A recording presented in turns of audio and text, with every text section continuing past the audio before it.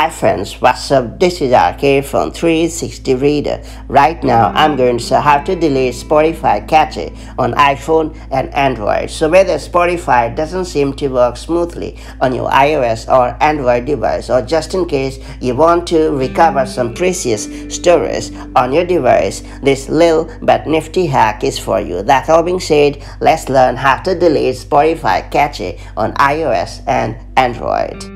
Before getting started, make sure you have subscribed our YouTube channel and hit the bell icon so that you won't miss any update from 360 Reader.